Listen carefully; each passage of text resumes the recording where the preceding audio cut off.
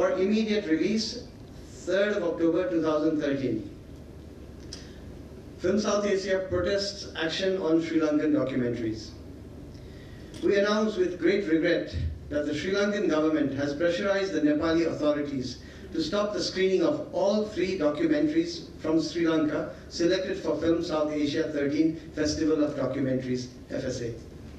These films are Broken and The Story of One, both by director Kannan Arunasalam, and No Fire Zone, director Callum Macrae. The Film Southasia on this occasion states the following, quote, FSA protests this unwarranted intrusion into the cultural sphere, an action that goes against the freedom of expression and the right of documentary filmmakers to exhibit their work. This obstructs our festival's goal of promoting regional understanding in South Asia, unquote. Last paragraph. Protesting this action, the 3 films will be presented outside the festival venue at a quote-unquote private screening. The place and time shall be announced at the festival venue